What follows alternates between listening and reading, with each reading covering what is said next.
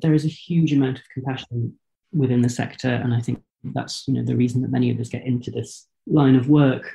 And I've met some deeply incredible, inspiring people who, despite all the system problems, have provided excellent care, and also people get better. Like, outcomes from drug and alcohol harmful use and dependence are quite good if you have if you are able to access treatment and support. You are listening to a Maudsley Learning Podcast. Hello everybody and welcome to this week's Maudsley Learning Podcast. I'm very excited to welcome Dr. Emmert Roberts, who is an addiction psychiatrist and research fellow working in South London, currently doing work with people with addiction to substances as well as addictive behaviours. He conducts research looking at the impact of policy change on patients, as well as their ability to access healthcare services. Dr. Roberts was the clinical lead for the Homeless Hotel Drug and Alcohol Service in London, which started during the pandemic, and the first such service in London. And he's recently been awarded some fellowships to develop interventions to improve care for people with drug use and researching health policy. So big congratulations in order. Dr. Roberts, it's a huge pleasure to have you with us here today. Welcome. Thank you very much. It's a pleasure to be here. So I guess to start with, on the note of funding, which is very exciting for anyone who works in health research, what are the kind of things that you're working on at the moment, or what are the kind of things that you're hoping to work on? Yeah, both very exciting and also very relieving that I'm going to have a job for the next few years. Yeah, there's two sort of parts to what I'm going to be doing over the next 4 or 5 years or so. The first is a year based in the US, so based in Stanford in California, trying to understand a little bit more about the opioid epidemic and the opioid crisis there. Obviously, there's been lots of work conducted on that, but doing more of a comparative look between the UK and the US. So I'm going to be focusing specifically on opioid overdose outcomes in LGBT minoritized populations and how those are similar or different between the US and the UK, and what lessons we might be able to learn about targeting opioid overdose prevention outcomes specifically within that population. And then following on from that, I'm coming back to SLAM, so you're stuck with me for another 5 years after then.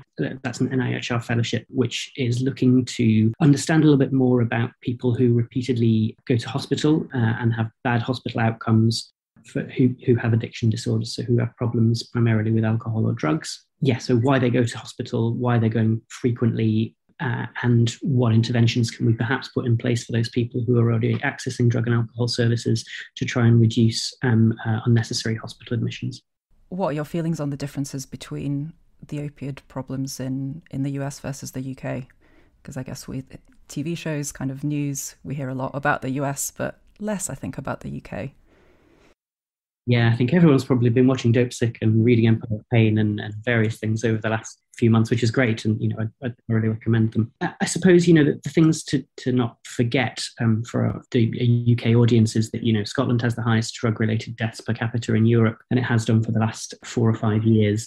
And last year, for the 2020 figures, we have the highest drug-related deaths on record ever captured in the United Kingdom. So we have our own opioid epidemic. The reasons behind it and the levers of treatment are different in some ways to the US, but we still have a huge drug-related death problem. And I suppose even more sort of in a Cinderella way, our alcohol-related deaths were also the highest on record over the last year. And so alcohol often gets sort of a little bit forgotten when we start talking about drug-related deaths. So I think it's important for people to know that addiction problems at the moment in the UK are about as bad as they've ever been. And that's, again, due to a whole variety of reasons and things that have happened to addiction services over the past 10 to 15 years that perhaps we can talk a little bit about. But yeah, we have our own opioid crisis in the UK. Its origins are slightly different. Our cohorts are slightly different, but we can learn things the way that the US has dealt with their problems and vice versa. Do you have a feeling for what kind of exchange of knowledge you're hoping to work on or to find? Yeah, I guess a big thing in the US is that their access to opioid substitution treatment is a lot poorer than it is here in the UK. So some states have only one opioid substitution clinic available throughout their patch, which is obviously enormous. And so we might complain somewhere about NHS waiting lists and people getting opioid replacement therapy here, but it's significantly worse in the US in some areas. That being said, they are doing lots of innovative things in terms of increasing access to a variety of interventions in the US. And there's also really exciting things happening in the UK. So there's development of two of the medicines that we use to treat heroin dependence. Buprenorphine and methadone are the two most commonly used. There's a new formulation of buprenorphine available that's becoming more and more widely used over the past sort of 6 months to a couple of years, which is an injectable version of buprenorphine. So it lasts longer in people's systems and is one of the real new modern advances that is happening out in addiction treatment and is working very, very well for some patients. So there are a number of trials and a number of pilot projects happening across the world, but also within the UK at the moment to try and expand provision of what we call depot or injectable buprenorphine. That's really cool. I hadn't heard about that as an option, which sounds amazing, I guess, for convenience. Yeah, it means, so I mean, traditionally, patients with heroin dependence would have to, when they start on these medicines, have to go to a pharmacy on a daily basis to collect their medication and be observed taking it. The injectable version obviously removes that need or necessity to turn up every day. And we obviously know that people with heroin dependence have or can have the other difficulties in their lives that might prevent them from doing those kind of things, or prescriptions get lost, people can't make it to the pharmacy, timings happen, life gets in the way, and so having an injectable version for some individuals might be much better. I think it's really about increasing patient choice, so being able to offer people the best evidence-based medications and other treatments we can in addiction, and so expanding the sort of repertoire in terms of what we're able to provide is always a good thing. When you described kind of people going to a pharmacy every day to collect something, be observed taking it, the thought that flashes through my head is about stigma as well. I wonder if patients may feel less stigmatized with an injectable or actually if that's not yet clear. Yeah, absolutely. I mean, there's lots of qualitative work that's being done at the moment to try and understand users' experiences of having injectable medicines. And you're completely right. One of the things that I think we sort of probably expect is that it's much more discreet to come in once every week to get your methadone or your buprenorphine. That being said, some people might prefer the other options. Going and having an interaction with someone on a daily basis to pick up your medicines can be very positive. And obviously, pharmacies can also provide a lot of other healthcare, in particular for people who are heroin dependent. I'm thinking about needle and exchange programs, so picking up clean needles, but also accessing tests for a variety of other things, most recently COVID vaccines, and a whole variety of other things. So, I mean, I think oral medication is not going to go away on the basis of this. But like I say, being able to increase patient choice and being able to increase our sort of innovation in terms of the interventions that we deliver to ultimately reduce or get people abstinent from using heroin, it can only be a good thing. One question that I've wondered about what your feelings are or what the evidence might say is on the topic of drug consumption rooms. It's a political hot potato. It's probably the easiest way of describing it. So for those listeners who might not know, drug consumption rooms, they also go by a variety of other names. So overdose prevention centres, supervised injection facilities, a whole variety of nomenclature out there. Are safe spaces typically staffed with healthcare professionals in which drug users can come and safely consume their drug of choice, typically heroin or opioids, but it can be other drugs. And there's trained professionals on site to deal with overdoses, to reverse overdoses, and also they can provide clean and safe equipment for people to use. So the evidence on them, about 16 countries, I think, although don't quote me on that, it's around that, have drug consumption rooms.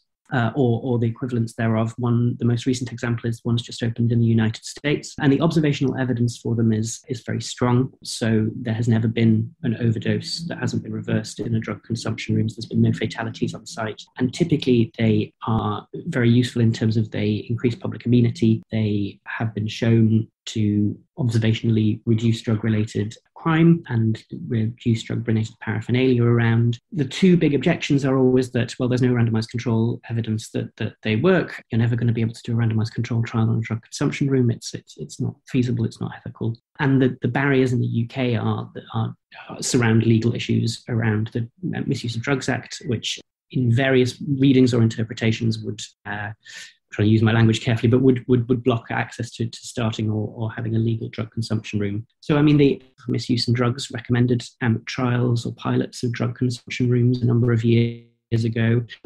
Organisations have come out in favour of advocating to the government that in the UK we should open or we should pilot a drug consumption room. So they include the Royal College of Psychiatrists, the Faculties of Public Health, most major medical bodies. So I'm absolutely in favour of drug consumption rooms in the UK. I think it would be a very useful part of our arsenal in dealing with our enormous drug-related death problem. That being said, they are not a magic bullet, and drug consumption rooms alone are not going to be the thing that fixes the drug and alcohol treatment system in the UK, but they would form part of a very useful arsenal, I think. Okay. And you said that the issues with drug and alcohol in the UK at the moment are at some of the highest levels that they've been. The highest levels. The highest levels. Ever recorded levels, yeah. Ever.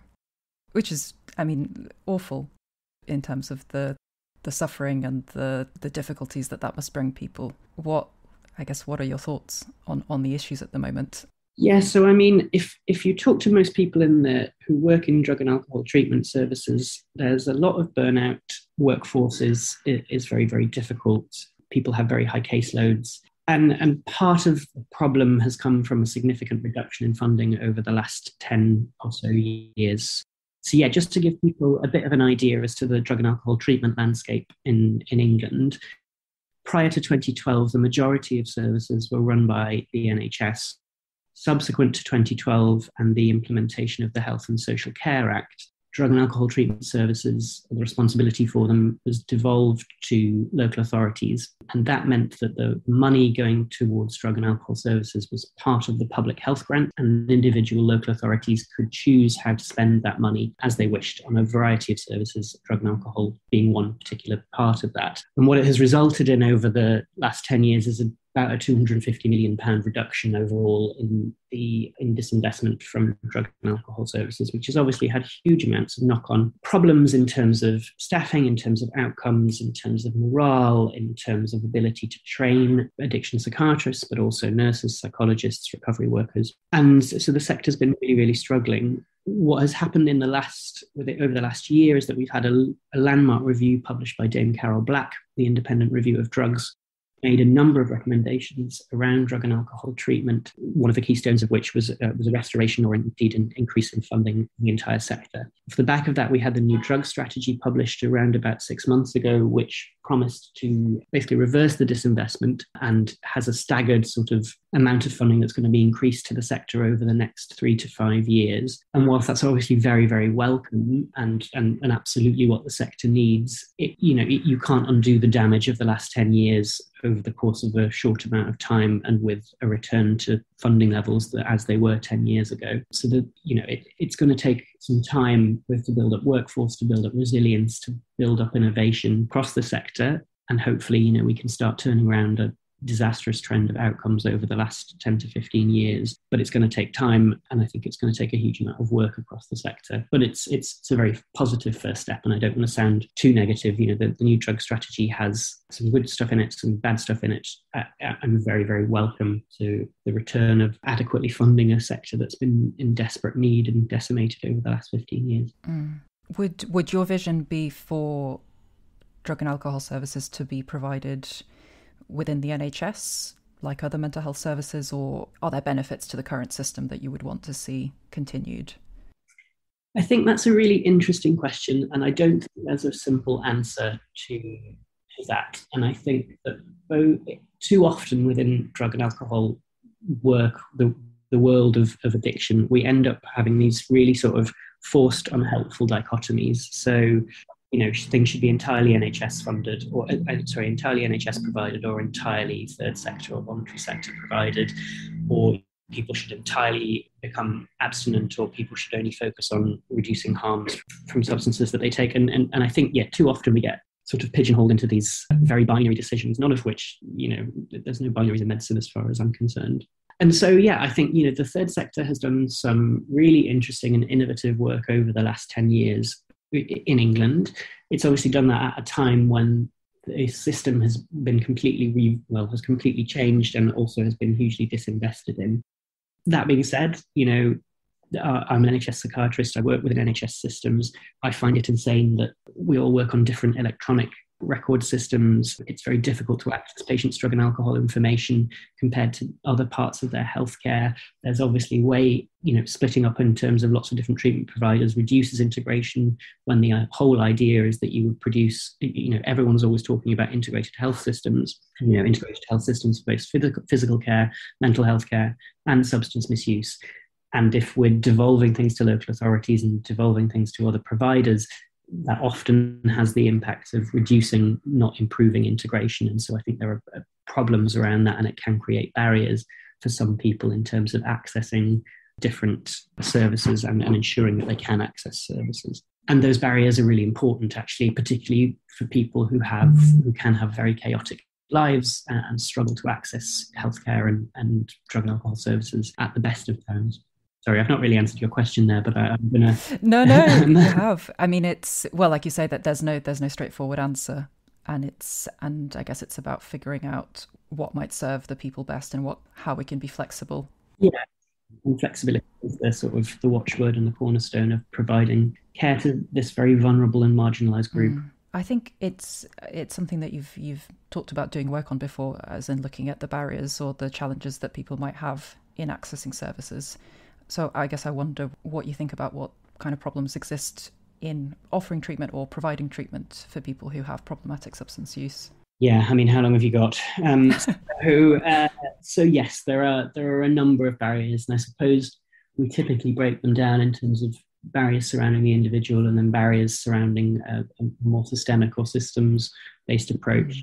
My work is largely focused on the latter. I think there's lots we can do to try and improve access and reduce barriers in attending. So I'll just give you a few examples, but if we look at the population of people experiencing rough sleeping or who are obviously they have a huge amount of substance misuse comorbidity compared to the general population, and they typically really, really struggle to access services.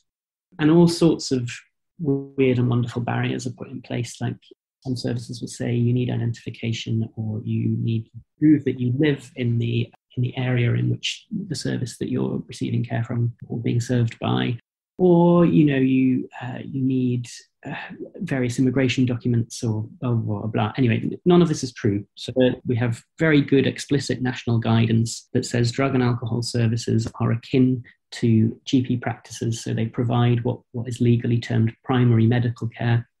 And so any overseas visitor, irrespective of immigration status, irrespective of statuses like no recourse to public funds, can access drug and alcohol services. You do not need documentation to prove your address, and services that are doing that can be reported to their local health watch, and they're in breach of the national guidance. Now, obviously, I understand that what you don't want is someone that you don't know anything about starting prescribing for them or taking them on, but they shouldn't be barriers in terms of getting people to access services, particularly people who are so ultimately disenfranchised and don't access services at the best of times.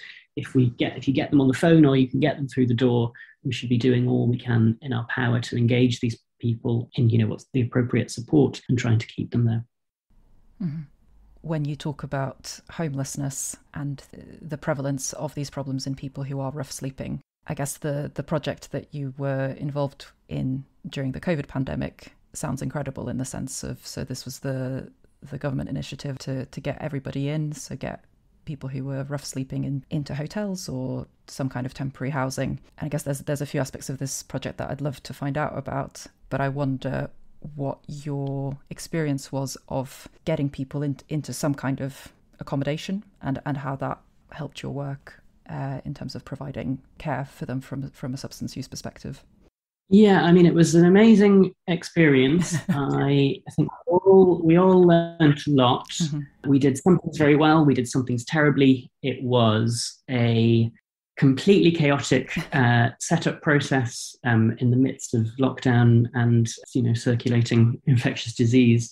And yeah, it's a part of my life I'll never forget. Some for good reasons, some for bad. So yeah, when COVID hit and when lockdown was imposed, as you say, the government launched a policy initiative called Everyone In, which directed local government associations to provide emergency temporary housing to anyone who was experiencing rough sleeping within their area. So I worked within London, and within London this was sort of coordinated by both the Greater London Authority, the GLA, and then the individual London borough councils. Mm-hmm. In London, it took the form of procuring a large number of hotels, which at its peak housed about 5,500 people over the course of lockdown. And the hotels were, well, they varied in terms of the level of on-site provision of services, but the majority of the large ones were run by a homeless sector charitable organisation, and they were split into 3 different tiers. So there were hotels designated COVID care, which were looking after people who'd either tested positive for the virus or who were displaying symptoms. Mm-hmm. COVID Protect, which were for people who were asymptomatic or testing negative, but had medical vulnerabilities to become infected with COVID, and then COVID Prevent, which was everybody else. Mm-hmm. And you can imagine among this population, there was a huge amount of substance misuse comorbidity, and suddenly a need to self-isolate, a reduction in access to both the substances that people were taking due to lockdown, and a reduction in access to money. So sex work and begging, didn't really exist at all. And so you suddenly had a population that was teetering on the brink of withdrawal from a variety of substances, and you were not locking them, but you were providing accommodation for them, which was really good. It's that, if we can solve homelessness during the pandemic, gosh, why can't we do it outside of that scenario? And so, as part of the response, some funding was released, and we formed what ultimately became known as HDAS, the Homeless Hotel Drug and Alcohol Service. So we provided a variety of different types of support to the population that were housed in the hotels, and worked with the homeless sector charities to try and minimise as much substance-related harm as we could. And like I say, I think we did some really good things. I think we tried our best.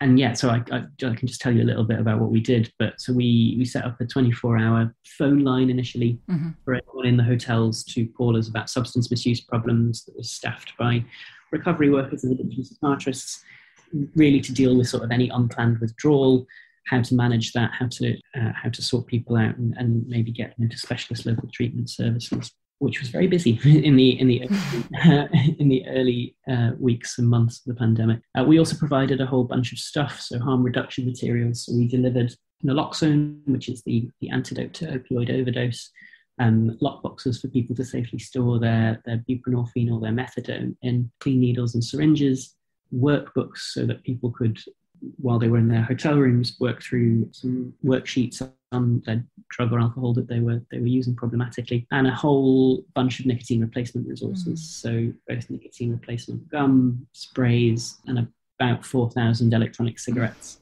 to various people, because obviously people couldn't go out, couldn't access tobacco or nicotine in the way that they had previously, and they didn't have any money, and they couldn't smoke in the hotel rooms, and so vaping became a much safer and much needed intervention to try and keep people in their rooms, particularly if they needed to self-isolate, because otherwise we'd have people congregating outside, smoking, sharing cigarette butts, increasing their risk of both COVID infection, but also all of the problems that are associated with tobacco smoking. So we did that.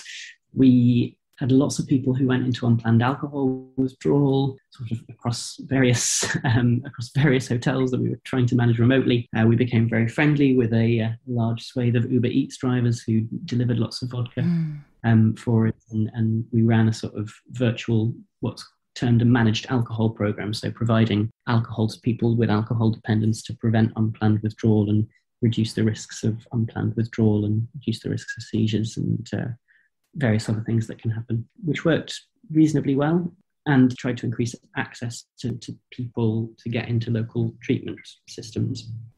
So a lot of the people who were housed in the hotels had never previously engaged or necessarily wanted to engage with drug and alcohol treatment services, but we suddenly had a population that were housed in the middle of the day, had a phone, we could contact them for the first time, possibly in a long time since they'd been rough sleeping, and we got over 150 people ultimately who'd not previously been in drug and alcohol treatment services into drug and alcohol treatment services. It was, we did some good stuff. We learned a lot of things along the way. So HDAS has just actually wrapped up. So it had its 2-year anniversary in April, and a service similar to it has just been commissioned to take over and work with people experiencing rough sleeping to try and improve their outcomes and get them into drug and alcohol treatment services. Wow, that's incredible. Congratulations. Thank you. I guess to take back one step, so with alcohol, well, I guess with all drugs, but with when people suddenly stop using the drugs, or perhaps even have a period of using much less than they were before, because the body builds up both a tolerance and a dependence on these drugs, there's a very physical symptoms that can happen. And with alcohol, those, like you said, can be particularly dangerous in the form that people can have seizures, which can be life-threatening, but even if not life-threatening, are incredibly unpleasant and uncomfortable symptoms to have. So I guess that must have been really, really challenging to manage, like you say, when access to supply was different. I guess was it quite concerning or frightening for the hotel staff? How did people, and for the residents themselves? Yeah, I think it was. So, I mean, to give you an idea of numbers, about 50% of the population going into the hotel was using alcohol harmfully. So it had some kind of negative impact on their mental or physical health. We're talking quite a lot of people. Mm. And yes, there was a lot of fear among staff working directly in the hotels for a whole number of reasons. Obviously, alcohol intoxication can produce disinhibition, and people can become violent, aggressive. In the early days, there were quite a lot of evictions or threatened evictions from the hotels, the root cause of which was deemed to be alcohol. And we worked a lot with hoteliers and staff working in the hotels to try and minimize evictions and try and reduce those kind of harms that were associated with alcohol. But the majority of staff working in there had never been trained or had very little experience in dealing with people with substance misuse issues. So we created a bespoke training program that was delivered by an external consultant that we hired. And we trained, I can't remember the final numbers, but it's something like 60 or 70 members of staff within the hotels to give them a very sort of crash course first aid in substance misuse related issues. And yeah, exactly as you say, alcohol was by far and away the thing that we got called about most, and the thing that was most concerning to both residents or the unplanned withdrawal effects of which were most concerning to residents and to members of staff working there. And we decided pretty early on that it was going to be impossible for us to try and instigate appropriate clinically managed and overseen detoxification in sort of, a bunch of 70 disparate hotels across the capital, and trying to do this virtually. And so we decided that a managed alcohol program or provision of alcohol was going to be a more efficient use of resources. And so, yeah, we taught staff how to calculate someone's alcohol intake, and then we tried to match them unit for unit if they looked like they were going to go into unplanned withdrawal, be that because they needed to self-isolate, or they were testing positive, or they'd run out of money, or all of the various things that can happen in terms of suddenly stopping your drinking. And that was met with a mixed response, I would say. So people often can have sort of quite strong moral objections to giving alcohol to people who are alcohol dependent, or particularly purchasing alcohol for people who are alcohol dependent, which is the safest thing to do. Suddenly stopping drinking is, as we've discussed, incredibly dangerous. But trying to sort of win over hearts and minds that this was appropriate, both clinically and in the situation that we were in, was tricky at times. And I think there's been a lot of work done on managed alcohol programs across the globe, particularly in Canada, to try and understand ways or use language to explain the potential benefits of this, to both to residents, but also to professionals at provision of alcohol. We think anecdotally, we didn't formally study this, but anecdotally it reduced evictions, threatened evictions. It reduced unwanted behaviour. It reduced people just saying, screw this, I'm going to leave the hotel and go and drink, which is obviously not what you want when there's a circulating deadly virus that particularly affects people with multiple comorbidities, of which the population of people experiencing rough sleeping are typically higher in. So yeah, it was tricky, and all of that around alcohol was true. And then if you say, can you let people consume Class A drugs on site, please? They, their anxieties also increased. And I think one of the benefits of HDAS, the sort of soft benefits of HDAS, was that it meant that whenever public health or local government officials for London were having meetings or discussions around the hotels, it meant that substance misuse sort of had a voice at the table. It just meant that we could sit there and say, actually, have you thought about this? We need to think about ways. So vaping's a really good example with that. A lot of the hotels didn't necessarily allow vaping on site, and we said, you need to. This is not going to work otherwise, because it's an individual business decision as to whether or not they allow vaping indoors, which, people weren't going to be smoking. This was a way of keeping them in their room. And lots of people transitioned onto electronic cigarettes, and hopefully will have stuck with those and reduce their tobacco smoking. So that sounds amazing from a harm reduction perspective, that people had an option of using something else and perhaps maybe contributed to some longer term change in their behaviours. Yeah, hopefully. I mean, again, just to give people an idea of the numbers, so about 80% of the people before going into the hotels were smoking tobacco cigarettes. So it's by far the most commonly used substance among people who are experiencing rough sleeping. And it usually contributes to their morbidity and their mortality. People die significantly younger than they would have previously, and a lot of it is due to respiratory illness or smoking, illnesses that can be affected negatively by tobacco smoking. So switching to a cleaner form of nicotine was absolutely the right thing to do.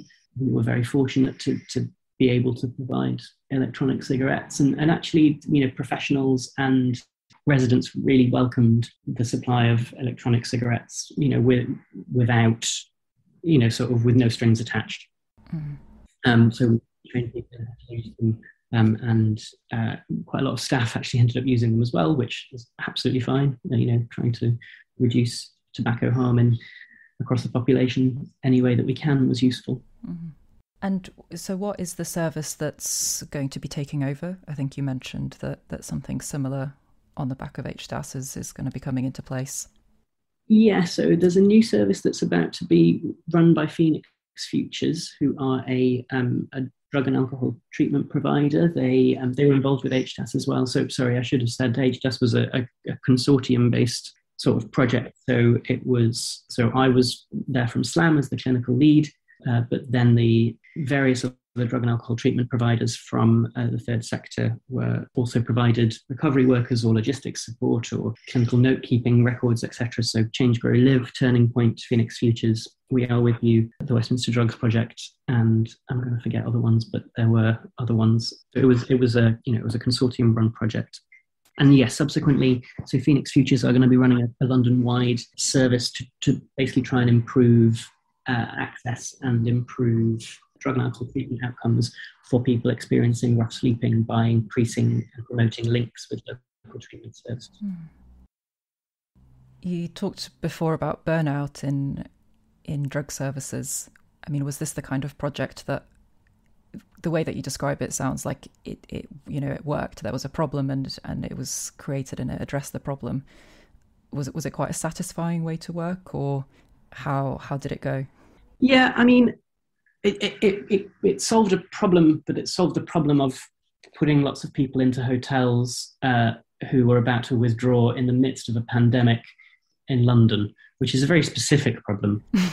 So I don't know, in terms of longer term sort of outcomes, I mean, about 3,000 of the people who were housed in London have gone on to have more permanent or move on accommodation, which is incredible and amazing. About 1,000 of them have returned to the streets, and some of them are actually still living in hotels even to this day. So, I mean, it was an amazing program. That being said, there are still lots of homeless people on the streets of London. In fact, as we know, unemployment increased massively during the pandemic. Various other things happened to increase the amount of people experiencing rough sleeping on the streets. So, we've by no way fixed homelessness. And the government's commitment in their election manifesto was that they would end homelessness by the end of this parliament, which is 2024. And whilst Everyone In was an incredible scheme in lots of ways, it has not permanently fixed homelessness by any stretch of the imagination, and it remains a huge issue, both from a social and a healthcare perspective. So I think while projects like HDAS and projects that were sort of happened around everyone in are all really, really good, we need to learn, well, like I say, we did good stuff, we screwed up some stuff, we were very much trying to find our feet. But the lessons that need to be taken from that, I think, are really, really important. And there's been a number of reports published around everyone in. So we published our own sort of lessons learned report from HDAS. And I think, we can take a lot from that the sector, the drug and alcohol sector in particular, really, really came together and worked collaboratively, which they don't often do because of the nature of competitive tendering of services. It was really nice to work in harmony and collaboration to try and improve outcomes. And I think, that's a main lesson that we can take, is that when we, sounds like a platitude, doesn't it? But when we work together, we can achieve great things. But it was really true, at the time. And I think, that the sector really did unite various bits of project. But obviously, we've gone back to the new normal, and competitive tendering remains the norm within drug and alcohol treatment services. And I'm sure old animosities will rear their ugly heads. And that's not a particularly good or sustainable way I can see of running treatment services. There's been lots of work conducted, most notably in Australia, by Professor Alison Ritter, looking at different sort of payment structures and options for commissioning drug and alcohol services. And the evidence of improved outcomes for competitive tendering is a bit meh. So there's no strong evidence that competitive tendering improves healthcare outcomes. And so, you might argue that all of the additional administrative burden and costs associated with competitive tendering could be put to better use, trying to deliver outcomes that would ultimately improve the lives of people with drug and alcohol problems. And I'm really interested in specifically in the impact of the provision of housing. And I mean, to get 5,500 people, I think you said, into accommodation is brilliant. And my understanding is that there's been a fair amount of work to show that this kind of housing first approach has a really positive impact on, well, obviously on people's lives, and from a moral perspective it's logical and it makes sense, but also on things like healthcare use and hospital admissions and health outcomes. And like you say, it's not panacea, it's not the thing that answers everything, but it's a really essential starting point. And I wonder if how the everyone in experience reflected that or countered that, or problems that it identified with that kind of thinking.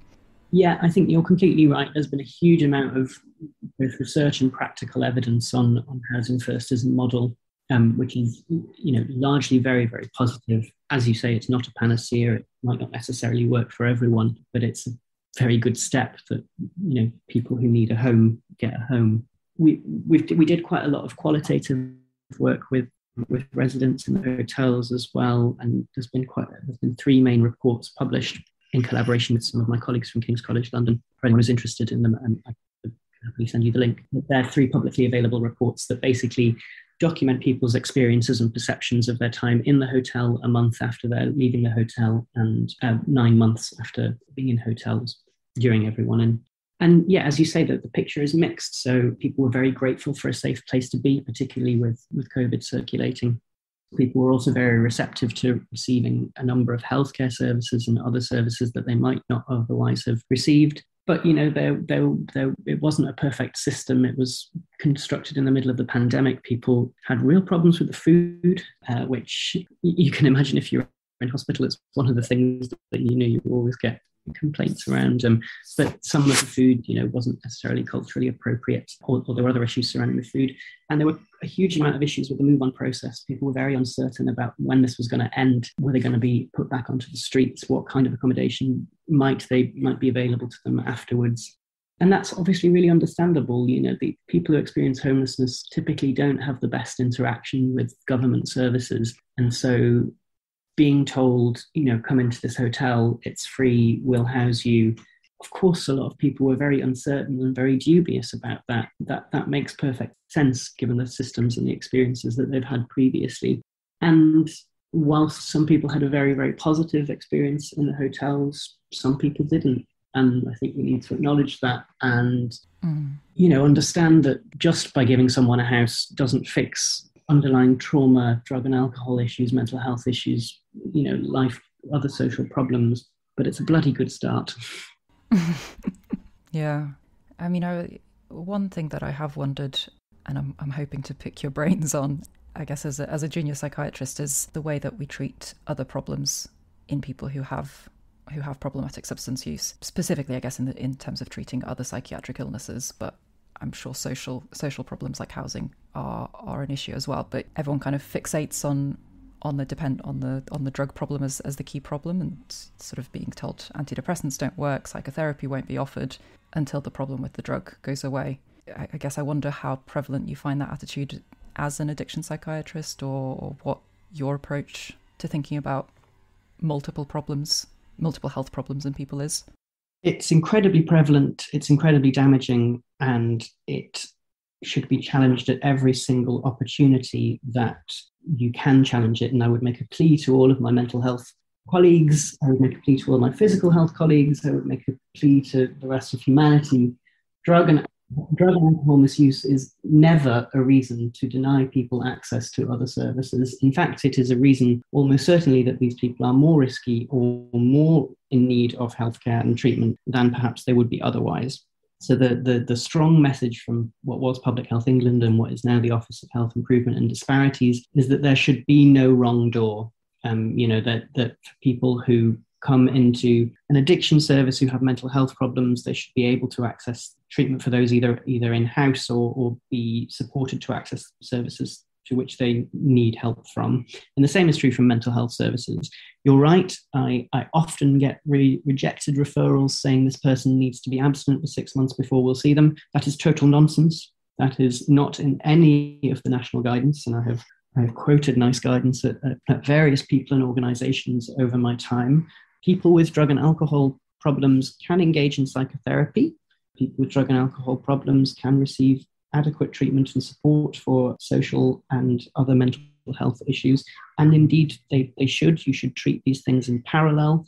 As Dame Carol Black sort of really eloquently puts it whenever she speaks, if I had breast cancer and went to a breast cancer surgeon, they would never say, oh, well, we can't possibly see you until we've treated your hypertension and got your blood pressure under control. Please go away and, get your blood pressure sorted and then come back and see us. That would never happen. And yet constantly for people who have drug or alcohol harmful use or dependence, they are told to try and quote unquote fix that before they can access any other kind of healthcare. It is nonsense, and it should be completely challenged if ever you come up against it. I mean, it's very, very helpful to hear you say that, because it absolutely comes up very frequently. Do you feel like it is something that is improving, or how might it be improved, I guess, on a societal or on a national service level? No, I don't think it is. In fact, I think if anything, it's getting worse. And I think partially that's driven by what we were talking about before, so the fragmentation of services. There's a large mentality of it's not coming out of my budget, or this is not necessarily my problem to deal with. I'm not commissioned to deal with these, or my service is not commissioned to deal with those issues. And I get it. There are budgetary constraints. There are people feel less competent or confident about it. I think my main message would just be, just think of the person sat in front of you, and think of the patient who has the difficulties that they have. If you are actively denying them treatment, they're not going to get better. That's sort of how it works, and so if you're sat in meetings or referral meetings or making a referral yourself, really just remember the person at the heart of it all. Because if you're saying, no, I'm rejecting this referral, or I'm not letting them through the door on the basis that they're drinking alcohol, on the basis that they're using substances, you're reinforcing a narrative for this person of rejection. You are not letting them access evidence-based treatment for highly stigmatized, normally reasons, and not necessarily evidence-based ones. And so just really, really remember that person in your mind is at the core of this. We're trying to improve their lives. We're trying to improve their health. That's the nature of the business that we're in. And by rejecting referrals on what are often quite spurious grounds, we're not doing anyone any favours. And I guess the point of being a healthcare professional or clinician in any description is our training should be or is such that we can deal with complex problems for that person. So I guess perhaps at medical school we get used to just being taught about one health problem in isolation, but the reality is that no, that's just almost never the case, that in A&E you'll meet someone who only has one little problem that you can fix and send them on their way. Exactly. So I guess changing our attitudes in some way to expect that we are dealing with a whole host of different issues should be the norm. Yeah, I completely agree. That might be a nice place to bring us towards a close. But I guess before I do, I wonder if there's anything that I've not asked you about or anything that you were hoping to mention that we could talk about as well. No, I suppose just a plea in some ways that addiction services are on their knees at the moment in England. And I try and take every opportunity I can to, when speaking to a wider sort of mental health audience, to just remember your addiction colleagues who have had it rough for the last decade or so and can often themselves feel quite isolated and out of the more wider healthcare system or out of the more wider mental health care provision. And so look out for your colleagues. They are stretched. There is a high amount of burnout within the professions around drug and alcohol use. And, buy them a cup of tea if you see them. I guess on the back of you saying that, my almost startling experience of whenever I've co-worked with these kind of tertiary sector services is how open and flexible they have been in, I guess we do demand a lot of them. Might be saying, okay, we're suddenly discharging this person from the ward tomorrow, can you see them? And more often than not, the answer is yes, and they should come here and we'll call them, and and if they don't come, we'll find them and we'll try and look for them. And yeah, the work and the approach that these services have actually is often really refreshing and really, really kind, compassionate and patient focused. Yeah, and there is a huge amount of compassion within the sector, and I think that's the reason that many of us get into this line of work.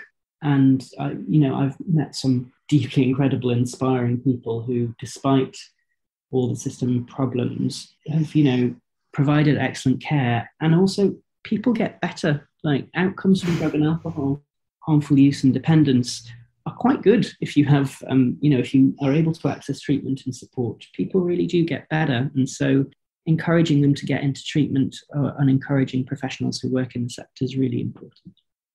Thank you so much. That's a brilliant place to stop. Thank you so much for coming onto the podcast today, Emmert. It's a real pleasure to have you, and thank you for everything you've shared. Not at all. Thank you very much for having me. Thank you so much for listening to this episode. I really hope that you enjoyed. As ever, please do let us know what you thought, either on Twitter or Instagram, or sending us an email. If issues around substance use or substance use disorders is something that you're interested in, do check out some of our previous episodes that talk about this in relation to cannabis, both with Dr. Amir England and Professor Sir Robin Murray and Dr. Marta DeForti, or with regards to alcohol with Dr. Richard Miller. We've also got some more episodes on substance use disorders coming up very soon, so have a look out for those. Thanks again. You are listening to a Moseley Learning Podcast.